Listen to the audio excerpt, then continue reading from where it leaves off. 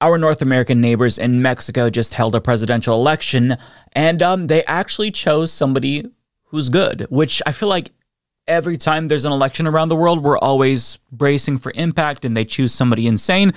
But they did good in Mexico. They voted for the leftist in this election, Claudia Sheinbaum, who's a climate scientist and the former mayor of Mexico City. And she didn't just win, she won in a landslide. And she's now going to become the first woman and first Jewish president in Mexico's history. And to say that she won in a landslide really undersells it, because she won literally every single state in the country. And as the Washington Post points out, the Moreno Party, which is the leftist party that she's a part of, was so popular in this election that they're close to having a supermajority, which would then give them the power to change the Constitution. So she didn't just win, she kicked ass. Her entire party did. Now, what's even more shocking is that this electoral victory comes after 6 years of leadership from another Moreno Party member, AMLO, Andres Manuel Lopez Obrador, and she is his protege.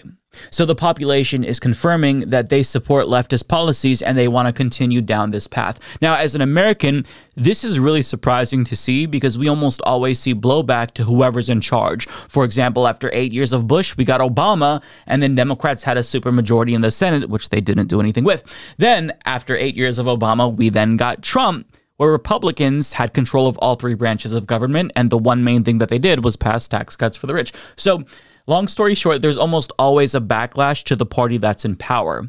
But, you know, in Mexico, that's not necessarily the case. The population overwhelmingly rejected conservatism despite 6 years of leftist leadership. And this victory is even more surprising when you consider the violent climate that this election took place in, where political assassinations have largely been blamed on AMLO. For example, NBC News reports that the historic nature of this race has been overshadowed by violence, and they quote Tony Payan of the Center for U.S. and Mexico, who says, "Ever since Mr. Lopez Obrador took office at the end of 2018, that discourse has completely shifted. These criminals feel that they can do almost anything they want to, and the state will not go after them." So he's referring to AMLO's approach to crime, and AMLO has chosen to not go directly after cartel leaders. Now, what Payan is saying here sounds pretty similar to the arguments that right-wingers use against progressive DAs here in cities in the United States.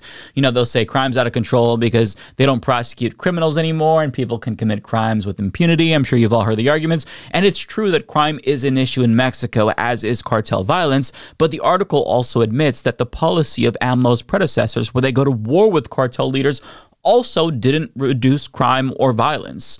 Now, since the data disproves the efficacy of this tough-on-cartel approach, there was this media campaign instead that tried to insinuate that AMLO wasn't going after cartel leaders because he was in bed with them. And, you know, to oversimplify things, the way that Mexicans responded to this is they said, we don't buy the bullshit. They know that Mexican presidents can't control U.S. drug laws that empower drug lords, so huffing and puffing about how tough on cartels they are isn't going to make that much of a difference. Maybe it makes upper-class people feel better, but in actuality, it doesn't really do anything meaningfully, right? Now, Sheinbaum's main opponent, Xochitl Galvez, and I'm probably mispronouncing their name, but their message was basically, hey, the economy is bad and things aren't getting better because crime, and voters overwhelmingly did not buy it. They rejected that message, which would have been very persuasive if that campaign was run here in the United States, right? Now, much like American conservatives, David Adler of Progressive International is reporting that Mexico's right is already doing what Trump and Bolsonaro did by raising doubts about the election, which is, I guess, just a thing that right-wingers do when they lose now. But let's talk more about Sheinbaum and how she won, because there's some lessons that I think American politicians and politicians around the world, frankly, can learn. Jacobin reports, where Galvez veered from one uncosted policy proposal to another, Sheinbaum rolled out a 100-point program that includes extending social programs and scholarships, continuing annual minimum wage increases, consolidating Mexico's push towards national health care, building 1 million affordable homes on a rent-to-buy plan, constructing 7 long-distance train lines, avoiding the maquiladora experience of the 1990s by mandating that companies investing in the nearshoring phenomenon provide higher wages and benefits, and in what is certain to continue raising the shackles of multinational energy interests, a public sector-led energy transition building on Mexico's state-owned oil, electricity, and lithium companies. In other words, she just ran a populist campaign and stayed focused on the issues and she won. Now, there was this attempt to portray her as a puppet of AMLO and that she was there to just do his bidding and give him another term.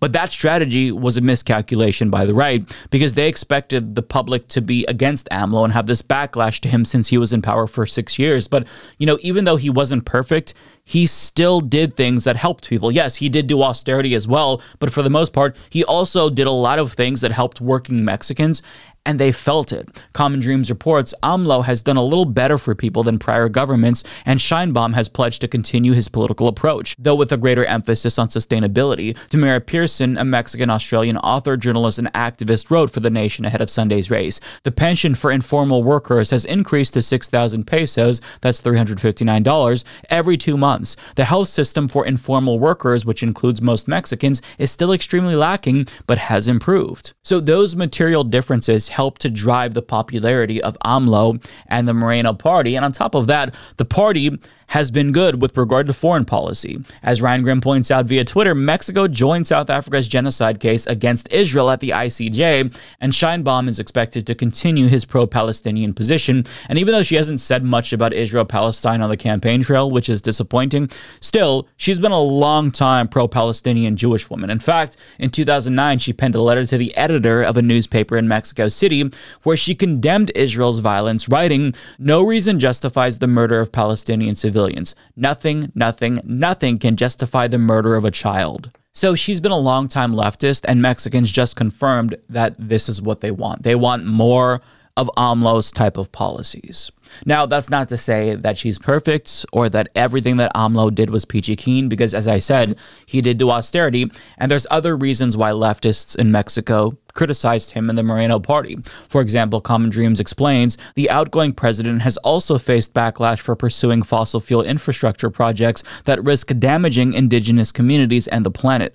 Mongabay's Maxwell Radwin noted last week that Sheinbaum, who contributed to a major intergovernmental panel on climate change report, continues to support one of AMLO's most polarizing projects, the Tren Maya, a 966-mile railroad crossing the Yucatan Peninsula. Despite dozens of legal complaints about deforestation, the destruction of cave ecosystems, and the relocation of indigenous communities, Radwin observed, she's defended the project and even suggested expanding it to a major port in the town of Progreso in northwest Yucatan. So yeah, there is a leftist critique of Sheinbaum and AMLO and the Moreno Party, and that's because there's just no such thing as the perfect politician or perfect political party. I think that goes without saying, but still, you know, what she's doing is running on a populist platform. And she's also proposing billions of dollars in investments towards renewable technology, which kind of sounds like a Mexican Green New Deal if you read the details, which is what people want. They want to see those kinds of policies. They care about climate change.